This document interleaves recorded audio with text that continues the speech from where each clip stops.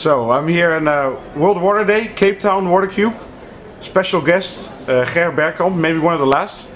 Ger, could you just show your badges quickly? So we have you on. Ger Bergkamp, working for IWA right now. Briefly, just introduce yourself and what you're doing. I'm Ger Bergkamp, working for IWA as Director of Program and Regions. And before that I was working with the World Water Council as Director General and with IUCN as the Director of Water there. Okay, so it's World Water Day. Tell me a little bit about what you've been doing here and what the activities are with IWA. Well, World Water Day, of course, is a fantastic opportunity to again promote water worldwide, to raise awareness. And I think this year's theme is very important, that we actually focus on where most people will be living in the future, in urban areas.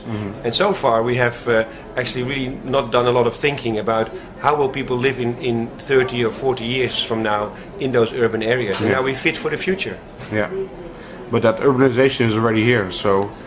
It's happening as we speak. Exactly. And what you see now is that we have got big problems with the big cities. But now increasingly what we see, all the projections are that most of the growth will be in the smaller and medium cities and towns. And there we have hardly started the discussion on how we do this. Great opportunity as well, because we can also see that in those cities that do not exist now, we can actually start almost from scratch with actually coming up with leapfrogging approaches to what we have now. That is technology, but also in the way we do it. Governance is part of that, of course.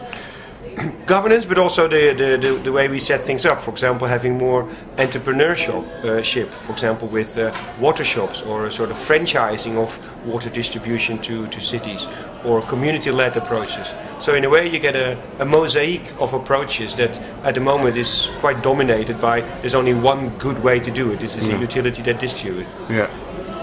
So you've been in the water sector quite some time now, like you mentioned.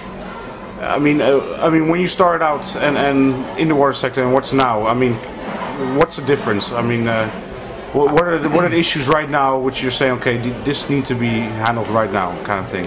Well, we see, of course, when I started, there was a lot of focus. That was in the 90s. There was a lot of focus on starting to come on integrated management.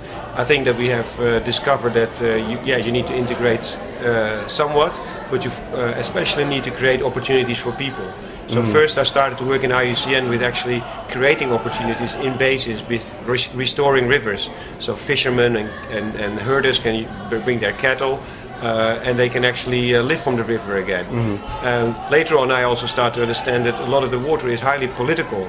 And so I joined the World Water Council to try and work on that chapter of how you actually bring the politicians much closer into the water discussion and actually show some leadership. And of course now we see that the urban issues are really the dominant, people-wise, the dominant factor. And so that's why I've joined IWA, to actually focus more on this issue. Okay, well, Ger, thank you very much. It was my pleasure. Hope you enjoyed the latest dancing and partying here in Cape Town, because we have quite a lineup. And of course Cape Town is a fantastic city. That's why we all have come here to enjoy now the closing of World Water Day here in 2011 in Cape Town. Thank you very much.